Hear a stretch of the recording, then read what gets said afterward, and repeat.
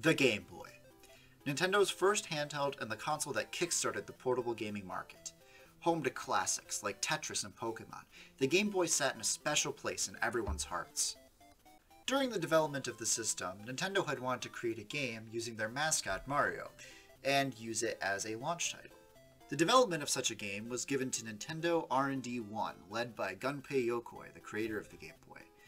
And eventually, Super Mario Land was a part of the handful of titles kicking off one of Nintendo's most successful endeavors. This game is the fourth in the Super Mario Bros. Series, but also the first Mario game to not have Shigeru Miyamoto working on it. The game consists of 12 levels total, which is shockingly low. The original Super Mario Bros. Has almost 3 times that, at 32 levels. However, I don't know if I'm making this up in my head or not, but I feel like these levels are just a little bit longer than your traditional Mario game. Not by a lot, and I don't have any proof of this, but I just have that feeling.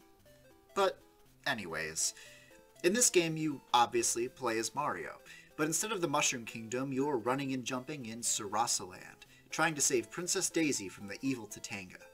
That's right, this is actually the first appearance of Daisy in a Mario game.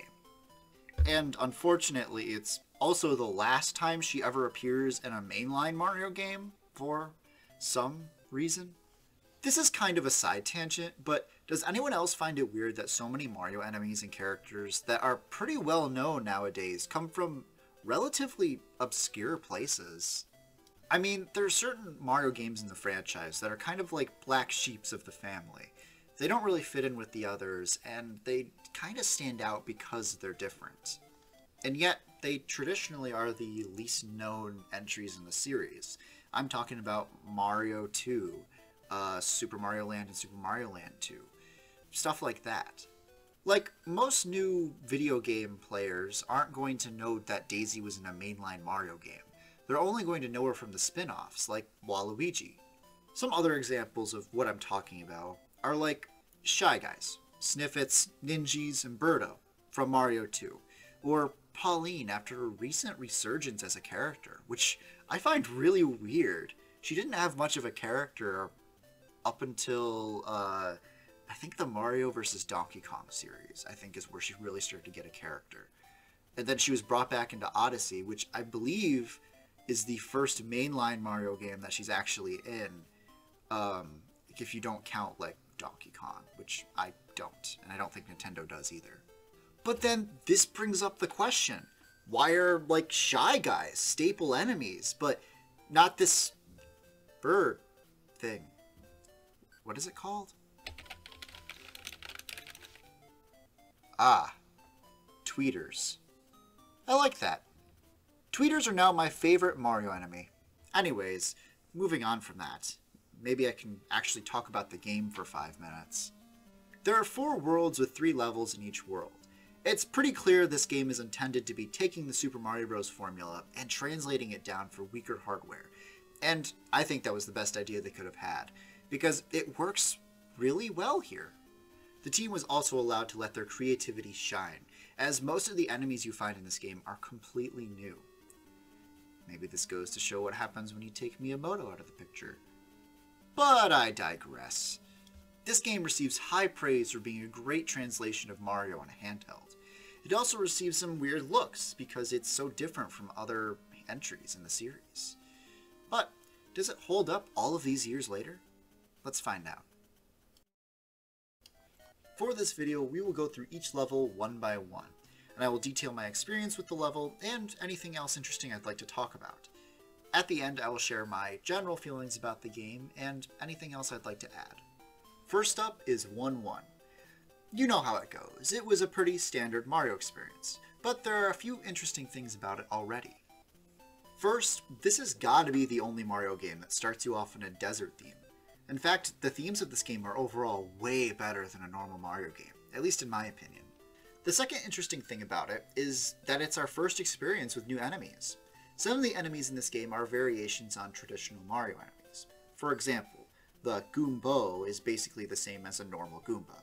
The Bombshell Koopa functions similarly to a normal Koopa, but instead of being able to kick the shell around, it blows up in your face. Although not a variation, a fly also appears during this level. 1-2 is also a pretty standard level and has an athletic theme, but this is also when I started realizing some of the issues with this game. There were a few times where I would hit the jump button and I would walk right off a cliff, or it looks like I'll land on an enemy and I'm out of the way of projectiles, but I still end up getting hit. It just generally feels like it controls very loosely, and that hitboxes are not as accurate as they seem. I just chalked it up to Game Boy jank though, and I moved on.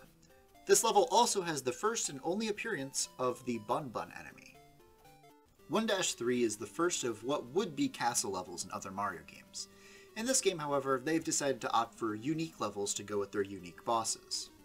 The level is pretty simple, and I got through it, but not without a couple deaths. I was starting to realize how hard the game was. My theory is that the difficulty in the slightly longer levels are there specifically because there are so few levels. That way, people would have a longer experience with the game as a whole. I don't have any proof of this either, but it's just a thought. For the most part, I don't mind this. It's nice to play a harder Mario game every once in a while, and using the difficulty to lengthen a game isn't always a bad thing. However, there is one decision that they made in this respect that is completely unforgivable. But we will talk about that later. This level contains the first appearance of the Bow and the Piranha Plant, which is the only old Mario enemy that has not had its name altered. At the end of 1-3, you are met with King Todomesu, a Sphinx boss who shoots fireballs at you, similarly to the Bowser fights in the original Super Mario Bros. Once you jump over him and hit the button, he's toast. You move forward, find Daisy, only to find that she is actually a transformed fly. Well, on to the next world, I guess. 2-1 was a pretty standard level. Honestly, not too much to say about it besides its water theming. It's worth noting also that if you're playing on the Super Game Boy on the Super Nintendo, that it looks red, as if you're above a river of blood. Yikes. It is also the first appearance of the Honen Fish and the Rarin Boo. 2-2 is what introduced me to the worst decision that any video game could ever make. When you game over, you are sent to the very beginning of the game. Needless to say, I was not prepared for this information.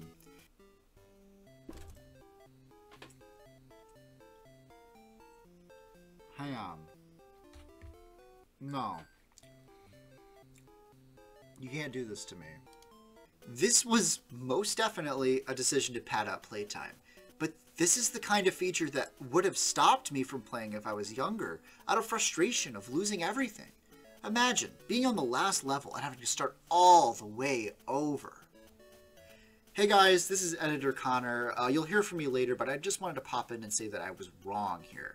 At least I think. I've actually tried recording this a few times, but I think I just figured out, like, really how to word what I'm trying to say here. I was wrong. I don't think that they did the game over thing because they wanted to pad out playtime. I think the difficulty in the longer levels probably have something to do with that, but I don't think they did it to pad out playtime. They did it because they made this into not a traditional Mario game. As much as I'm talking about it like it's traditional, and as much as the game itself is presenting itself as traditional, that is not what it is. It isn't a progress-based game. It's a score-based game. The points actually matter quite a lot in this game, because it's what's displayed on the title screen every time you open up the game. Don't quote me on this, but I believe even if you die, even if you game over, your points are still recorded and put on the title screen. So that would mean that every time you play the game, you're trying to beat your previous score and trying to get further and further in the game. So it's not progress-based. You're not trying to get to the end. You're trying to rack up as many points as possible, which changes how you would look at the game a little bit.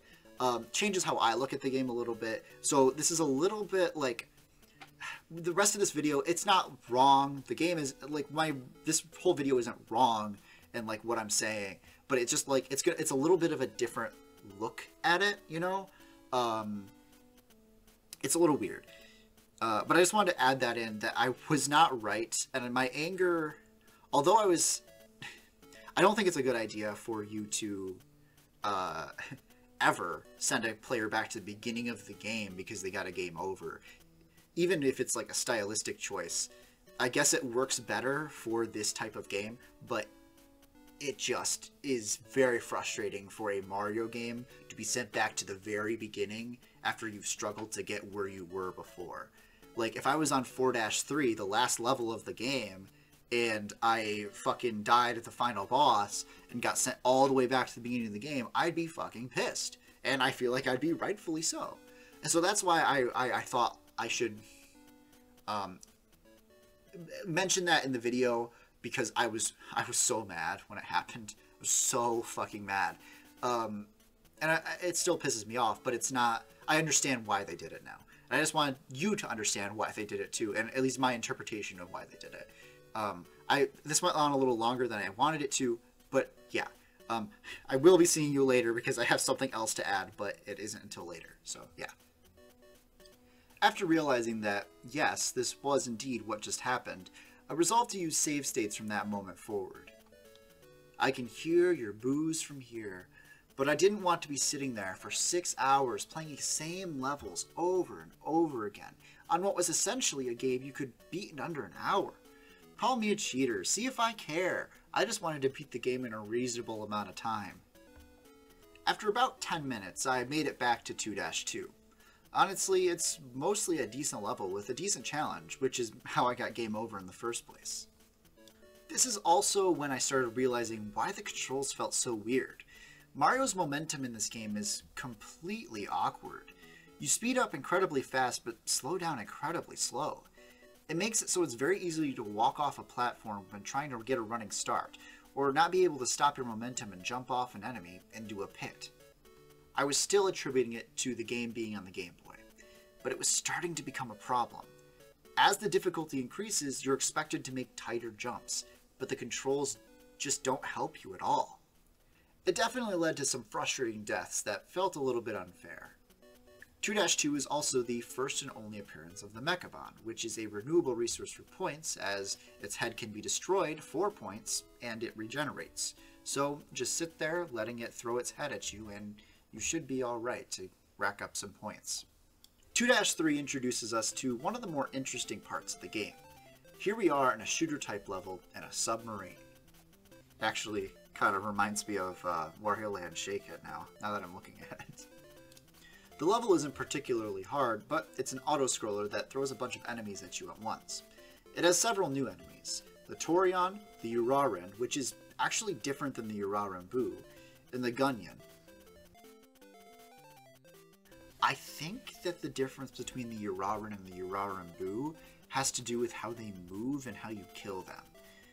Obviously you find them in different kinds of levels, but the Uraran Boo moves up and down, and the Uraran just moves left and right. And also, you aren't able to kill the Uraran Boo with the Super Ball, which you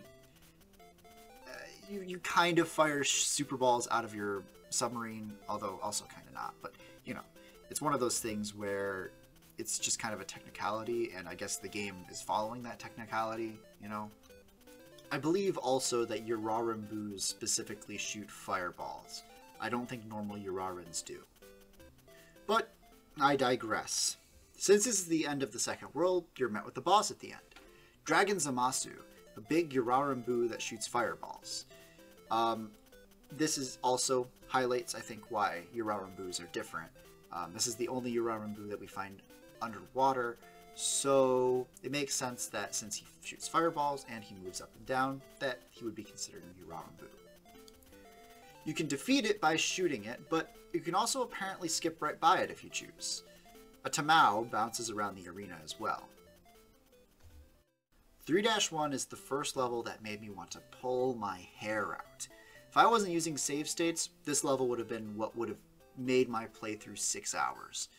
For some reason, it never occurred to me to save state as I progressed through the level, so I kept getting further, but I couldn't make any progress because I kept dying later in the level. This is obviously my own fault, but still frustrating. As frustrated as I was, I knew I had to keep pressing on. After almost 20 minutes, which is a long time for this game, I finally beat it. This level has an Easter Island theme, and several new enemies show up. The level actually has this pretty cool part where you use a jumping rock to cross over a pit of spikes. The only problem with this is that if you even barely touch the side of this 2-block moving platform, you die instantly, which has caused me several of what felt like unfair deaths. It's worth noting that when I wrote this, I didn't mean die instantly as in like you'll get killed, like a pit or something. I meant like you get hurt. I don't know why I wrote it like that. Anyway, this is the first appearance of Bullet Biffs, which are not Bullet Bills, Batadons, Toko-Tokos, and weirdly enough, the rocks are considered enemies, and they're called Ganchan. 3-2 is in a sort of cave with plenty of spiders rolling around. I'm not personally a big fan of spiders, but I don't know. This one gives me good vibes. Anyway, there isn't much to say about this level, except that it has some pretty tight platforming. I absolutely hate the single block platform that has a spike falling down from the ceiling when you're under it. If your game doesn't have the tightest controls for one reason or another, you should adjust for that in the level design so you don't have this ridiculously challenging parts like this. This level is also the first appearance of the Su and the Kumo. 3-3 is probably my favorite level of the whole game. It's an athletic theme with plenty of moving flying platforms, and it's just the right level of challenging to be fun without getting too frustrating. I did end up dying a lot towards the end, but it wasn't too bad. The boss in this world is my favorite. Hioi Hoi is another Easter Island head that throws Ganchan at you. Jump on the Ganchan and hit the button to win. 4-1 was another level that took a long time to complete. Lots of tight platforming with plenty of enemies, and very easy to make stupid mistakes. However, I was noticeably less irritated than usual playing it. I think I was focusing a lot on the music for some reason, and I think I just didn't realize that it took that long. I mean, the music's good, but I just couldn't seem to shut up about it.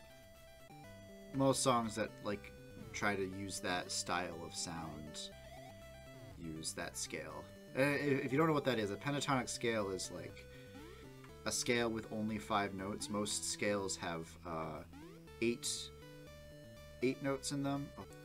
This feels like an appropriate game to get mad at, though, is the thing. Like, I'm upset, but I'm not, like, upset to the point where I'm gonna, like, hate the game for it. I'm appropriately upset. Anyway, after about 20 minutes, I beat the level. This level is the first appearance of the Pionpi, which you might not see it at first, but these are supposed to be Jiangshi, which is basically a Japanese zombie vampire. 4-2 is a pretty good level with 2 distinct themes. The first is a block theme, while the second is as if you've entered a castle, with rotodiscs and all. It's pretty cool, and another fairly difficult level, and there's not much more to say about it. It's the first and last appearance of the Pon-Pon flower, and the Nyololin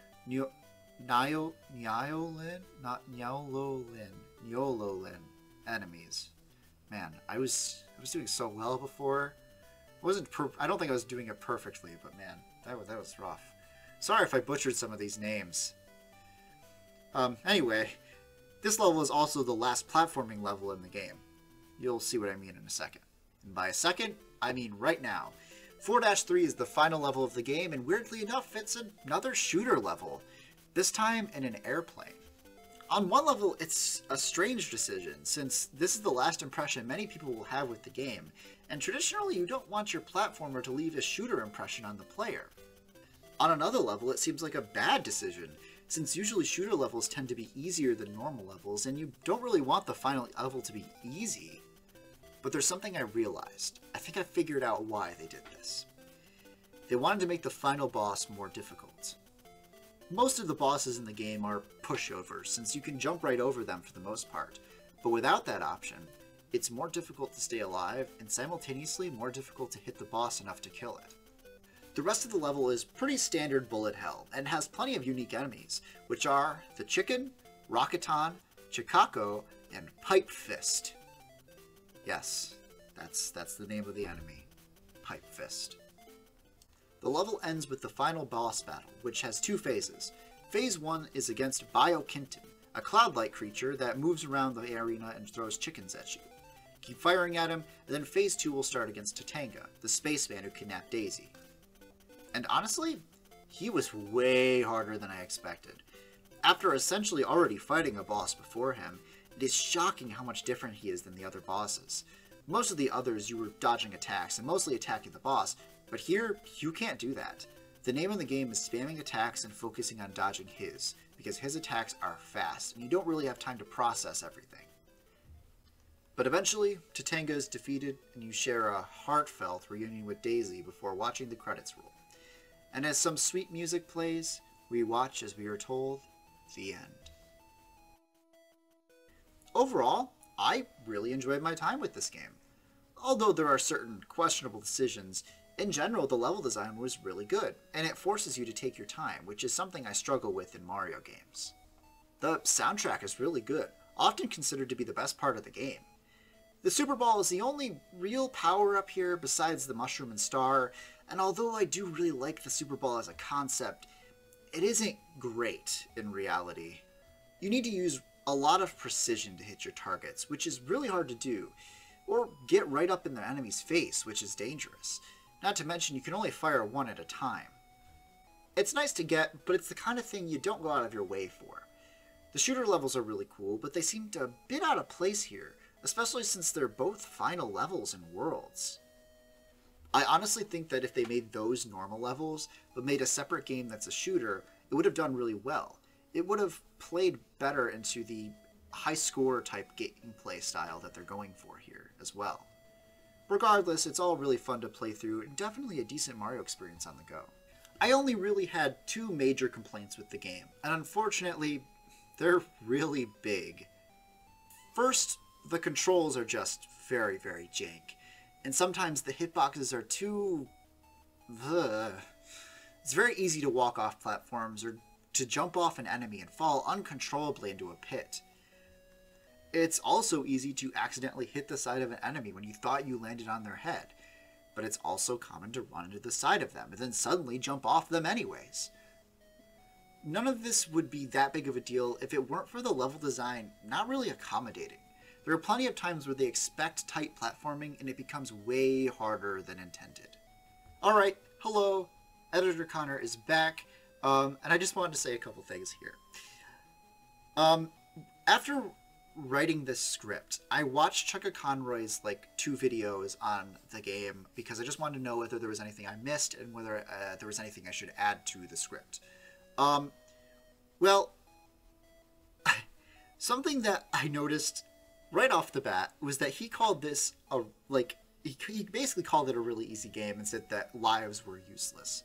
And I was shocked by that because I had a lot of trouble with the game, naturally. So I was just like, what?